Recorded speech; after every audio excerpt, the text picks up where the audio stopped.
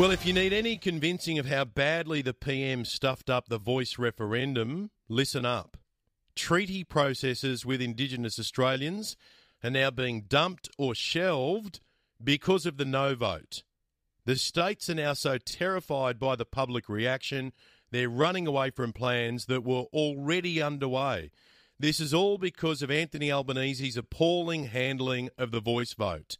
He had the chance to save it, but he ignored all of the warnings and drove the bus over the cliff. And do you remember when he was here in July? I asked him about his commitment to the three elements of the Uluru Statement from the Heart: voice, truth and treaty. And Albo kept on saying that treaty had nothing to do with the voice vote.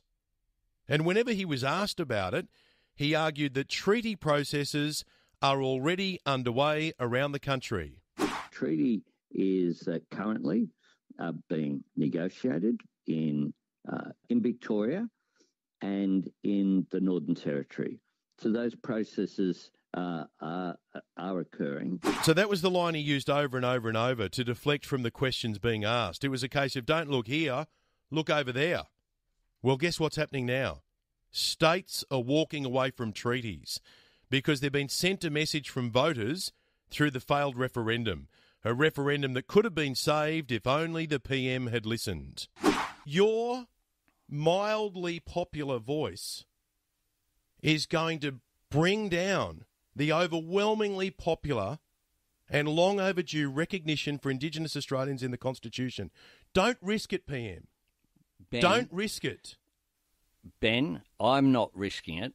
He risked it and he missed it by a long way. Only 39% of Australians said yes to his two-pronged proposal. Almost 61% said no. And now hopes of a treaty in Queensland appear to be doomed. The opposition there has promised to repeal existing legislation. And so the Premier says, well, we can't go ahead with it. It needs bipartisan support. Queensland's Path to Treaty Act passed their parliament in May with support from both sides of politics. But now the Liberal National leader David Crisafulli has backflipped, and reading the room, Anastasia Palaszczuk has backed away too. Anthony Albanese needs to understand this is his fault. He made it happen. He refused to move, and he caused it to fail. And you can bet your bottom dollar the same thing will happen in New South Wales. New South Wales is backing away too, because before the last election, Chris Minns was supporting the idea of a state-based voice. He was smart enough to put it on the back burner and not make any big moves in his first term. Now he's watched what's happened nationally, and there's no way in the world that he'll be proceeding. Labor's upper house leader Penny Sharp says a state-based voice is not our current policy. Chris Minns says we've got a mandate in place to begin the process of a treaty, but he won't say if he'll take any proposals for a voice or a treaty to the next election. Well, I can fast forward for you and tell you he won't. It's dead and buried. And the Indigenous leaders who fought for these reforms only have one person to blame: the captain and coach of the failed referendum, Prime Minister Anthony Albanese. And it really adds up when you consider the mistakes that he made along the way and all of those warnings that he got.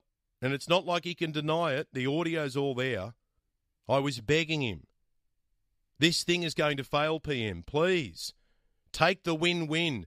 Take the win on a legislated voice. Take the win on a referendum recognising Indigenous Australians in the Constitution.